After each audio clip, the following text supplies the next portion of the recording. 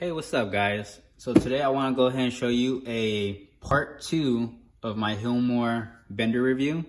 This will be of the reverse bending attachment. Okay guys, so this is the case, just in case you have not seen the Hilmor case. Metal latches, all right.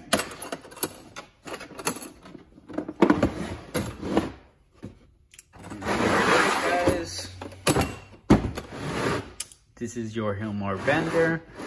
Now, in my first video of this tool review with the Hilmor, I showed you guys how it, how the normal setup goes with just, with you putting your crossbar on there and your mandrels. And I used it and I bent 7/8 copper, okay? So in this video, what I wanna focus on is just the reverse bending attachment, okay? So when I first bought this kit, I chose to buy the kit without the reverse bending attachment because I didn't think I needed it, okay? So these two did not come with the kit, all right?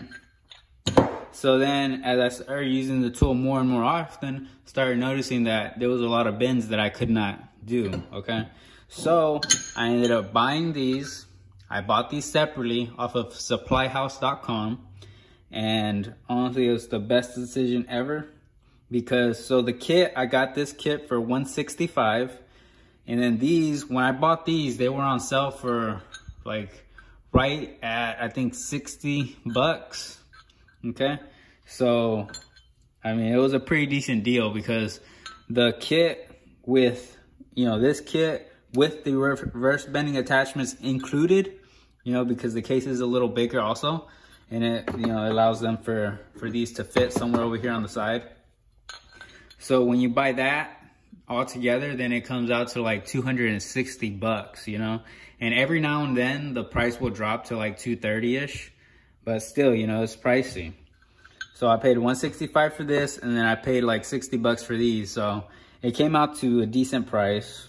All right, and the cool thing about this, if you buy this first and then buy these, then it gives you the opportunity to be able to, you can cut them out, cut out little piece of plastics, and they fit right in your box. And it's no bigger than, it doesn't add any, any width or anything to the box. Same footprint, everything, and it closes easily, okay? So if you did not buy these reverse bending attachments, just know they do fit in the case if you end up later on wanting to buy them, okay? So me, I just outlined them on here and I cut them with a knife, okay? And they fit perfectly, all right? No issues. So now that I've talked about that, I wanna go ahead and show you guys how to use these, okay? So it's really cool. So Hilmor does it where it's basically all just a snap-on feature, okay? So you see that? It snaps on. Okay, so it has a little, pin indent right there. See that? So it just snaps on, simple. Same with the bottom piece here. You see the little pin indent there. Snaps on, no issues. All right. Go ahead and put your crossbar on here. Like that, and then you position it in the way that you need to use it. So we're gonna do it on 7/8 copper. And you grab your aluminum mandrel, color coded. All right, so now we're set up. Now, the only thing is it's a little bit on the loose side. So if you bump something, this sometimes does come apart, but you just have to try and be a little bit careful. It's really cool that it snaps in real easy, but it sucks the fact that it also comes apart really easy. So you don't have anything, holding it down. So see, it comes off quick. So it's good and bad, okay? So you decide whether or not, you like it or dislike it. So it's a love or hate relationship, basically. All right. So I'm gonna go ahead and show you the reverse bending attachment in action, okay? And why you would need it. Okay, guys. So let's say you want to do a bend, but you need to go down, okay? And the copper is obviously attached over here, so you can't just move it and then, you know, bend it and then put it back. No. So your copper is attached, so there's no way for you to be able to make that bend regularly because your bender will end up hitting it. Okay, so it will not allow you to make a complete bend. The only way you would be able to basically make it go down is by cutting a piece off, putting a 90-degree fitting on there, and then soldering that together. But nobody wants to be doing that. You know what I mean? It's just a lot more extra work. So what do? You get a reverse bender, okay? That's just how it is. The really cool feature about this, that it snaps and everything, you can actually just, oh, hold on, I messed that up. You can actually just hold this piece on the bottom right here, hold that, and then pull on this up.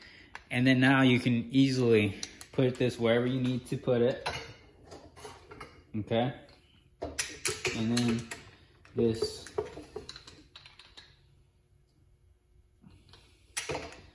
piece here snaps back in easily.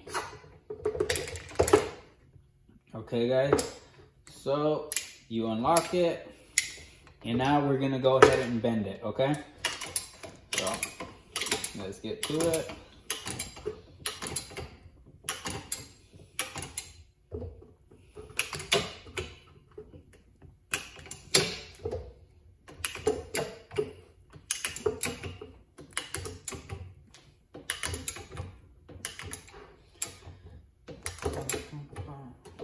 So almost at a 90-degree bend. There we go. And this one, what you want to do is, you see a little green tab right here. You see this little green tab?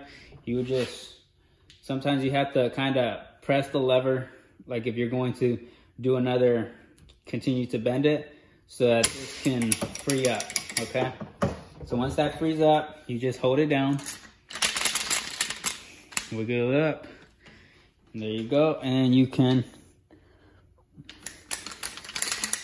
sometimes you have to take it a little bit apart for it to be able to come off, okay? So, but there you go. Okay, so that's it, you know, it did a good bend.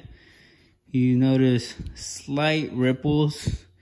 I mean, honestly, you can't really tell too much unless you're like really looking at it. Okay, guys.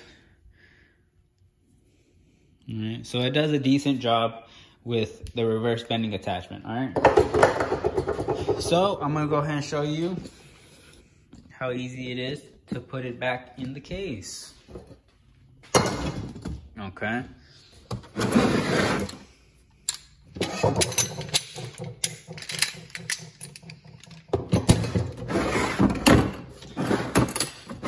Open that up.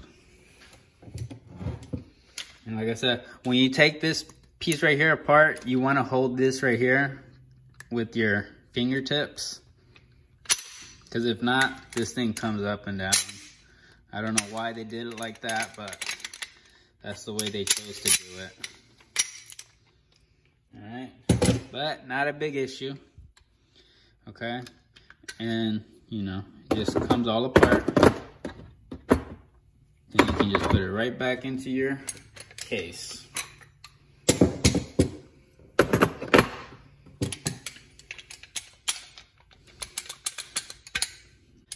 Yeah, so the snap-on feature, it's a benefit, you know, definitely for quick of use. But also, if you're in a really tight spot and you end up bumping it, it can fall on you. So just be very cautious, okay, when you use it.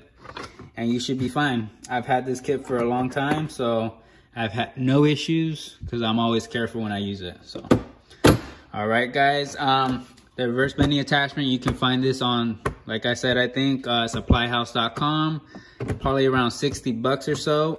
I will leave a link in my description so you can find them. Have a great day, guys, and I hope you like the review.